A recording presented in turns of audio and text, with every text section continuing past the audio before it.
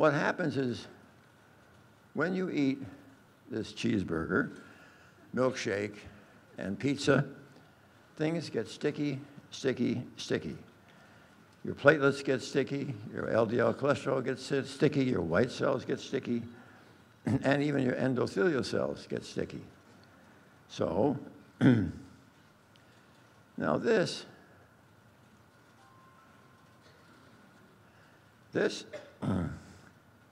is the one you've been waiting for. This actually is from Peter Libby from Harvard, and that's okay. Even though I went to Yale, let's get it right. To orient you, in this blue area up here, sorry, see if I can make this work right. In this blue area up here is where the blood is flowing. And then you see these tiny little endothelial cells which separate the flowing blood from the artery wall. Together, here on the left, what you're looking at is your LDL cholesterol, which is orange. It finds a crack, a fissure, an opening, and it migrates into the subendothelial space where it is no longer orange because Peter Libby from Harvard wants you to know that it's been oxidized by these nasty free radicals. And now what we have is a small, hard, dense, oxidized LDL particle, which the subendothelial space does not like, and calls upon the SWAT team. Our white blood cells, which here Peter Libby from Harvard has painted blue in honor of Yale, and we like that. And here you see this SWAT team, macrophage, going across, going across, going across, gobbling up like Pac-Man all these small, hard, dense LDL particles until we get all the way over to here. When we now do in medicine, that we do so often, we change the name and is now called a foam cell. And the foam cell is truly the Darth Vader of this sequence of events.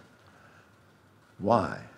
Because the foam cell elaborates these nasty, nasty chemical substances that we call metalloproteinases. And metalloproteinases, stromelicin, elastase, collagenase, myeloperoxidase, those enzymes progressively they erode the cap over the plaque. And you can see right here, here's a plaque blocking the artery by 35%. And right here in the upper part of it, you see it's torn because it's gotten so thin, the sheer force of blood racing over it tears it. Now that critical moment has occurred. You have ruptured your plaque. So in a matter of further minutes, we go over here to B, and now what do you see? You see this clot forming. And that clot is in and of itself self-propagating. So in a matter of further minutes, here we are, all the way over.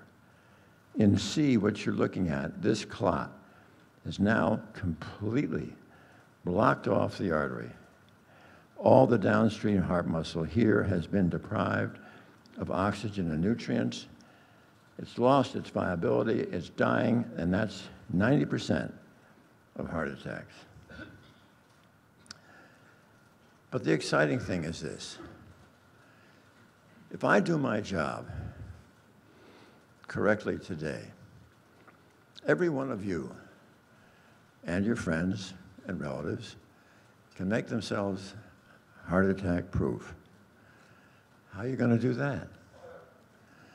You're going to make yourself heart attack proof, not with inventing another pill, not with inventing another procedure like a stent, not with another operation like a bypass.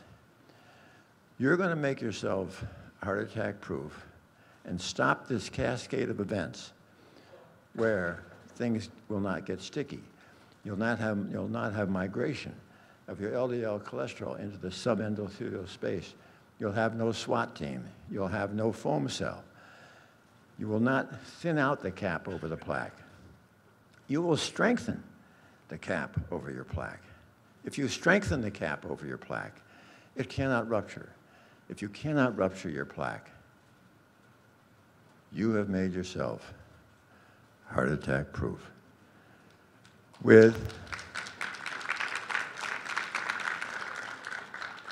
your new biochemistry, which has been changed by whole food plant-based nutrition.